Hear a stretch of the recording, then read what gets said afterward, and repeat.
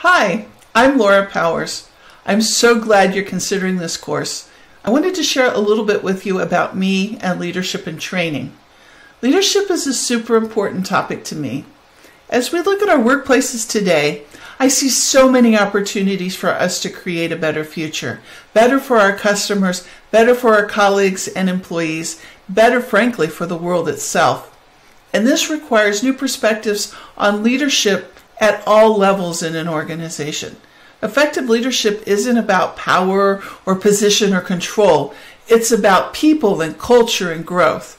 As John Quincy Adams said, if your actions inspire others to dream more, learn more, do more, and become more, you are a leader.